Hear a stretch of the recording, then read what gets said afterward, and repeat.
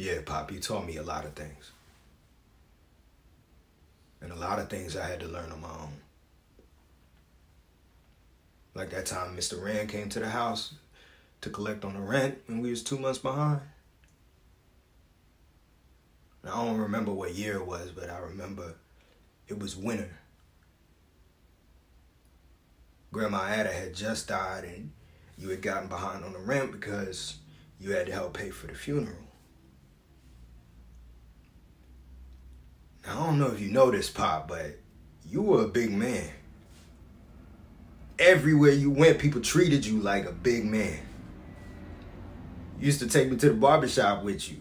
You walk in there and fill up the whole place. Everybody would stop cussing because Jim Becker had walked in.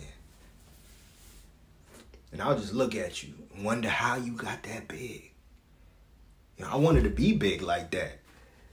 I would go to school and try to make myself feel big, but I never could. And I told myself, oh, that's okay. When I get grown, I'm going to be big like that. Walk into the barbershop, have everybody stop and look at me.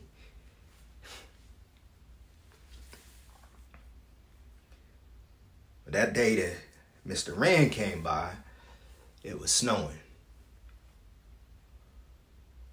You came out on the porch and he started shouting and cussing and threatening to put us out on the street where we belonged.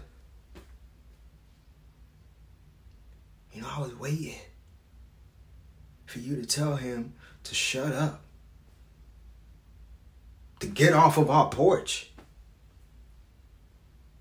But you just looked at him and promised that you had the money next month.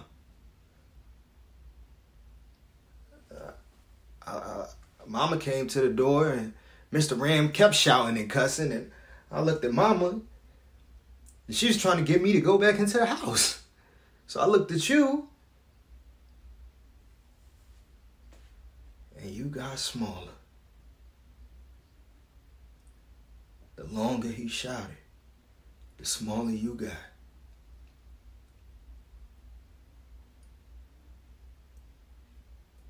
When we went back to the barbershop, you ain't seem so big no more. You was the same size as everybody else. You was just another man in the barbershop. And that's when I told myself, if I ever got that big, I wouldn't let nothing make me small. Then when I met Susan McKnight, I found out that her daddy was the vice president of Gulf Oil. Ooh, that's when I got big. That made me a big man. I felt like I was somebody. I felt like I could walk into a barbershop and fill it up the way you did. And then she told that lie on me. And that's when I woke up. That's when I realized I wasn't big on my own. When she told that lie on me, she made me small. I wanted to do something that said I wasn't just another nigga. That I was Clarence Becker. I wanted to make them remember my name. And I thought about you standing there and getting small and Mr. Rand shouting and Susan McKnight shouting out that lie, and I realized it was my chance to make the Beckers big again. My chance to show what I had learned on my own.